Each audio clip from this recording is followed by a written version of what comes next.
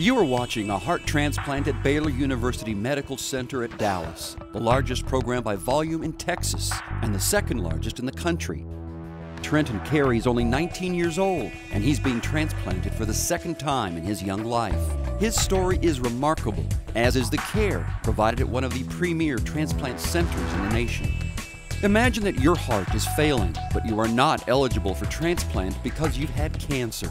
This is the life or death dilemma that Trenton faced in May of 2013. Obviously, the big concern was that he had lymphoma in less than 5 years. And the concern was this a transplant-related lymphoma or a traditional lymphoma? Was this kid just unlucky? The American Society of Transplantation publishes recommendations to guide healthcare providers about which patients should be considered for transplantation. Anyone with cancer within 5 years could prevent eligibility to be listed on UNOS, the United Network for Organ Sharing. Cancer-free for 2 years, Trenton Cary's life hung in the balance. It was a little frustrating, so it's kind of like they're throwing that fishing net and just covering as wide a range as they can.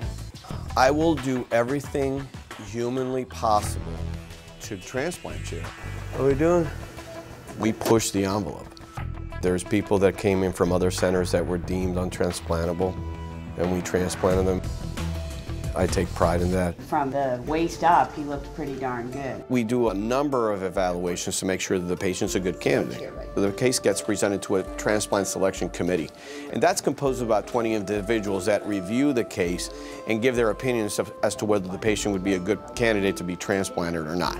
We had our oncologist review all their records, and he'd been lymphoma-free for 2 or 3 years. And so, but combine that with his youth and his health, we felt that it was an acceptable risk. Every year, there are approximately 2,200 heart transplants performed in the United States.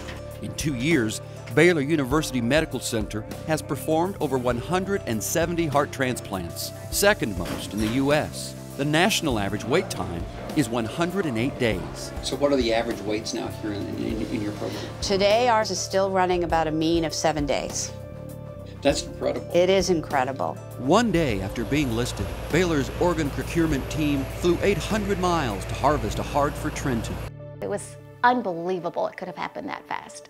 It was answered prayer. The organ procurement team traveled 1,600 miles round trip to deliver the organ to Baylor's transplantation team, headed by Dr. Gonzalez. Dr. Hall provided commentary during the transplant. Right now, they're just trying to get warm blood through it and have it electrically beat.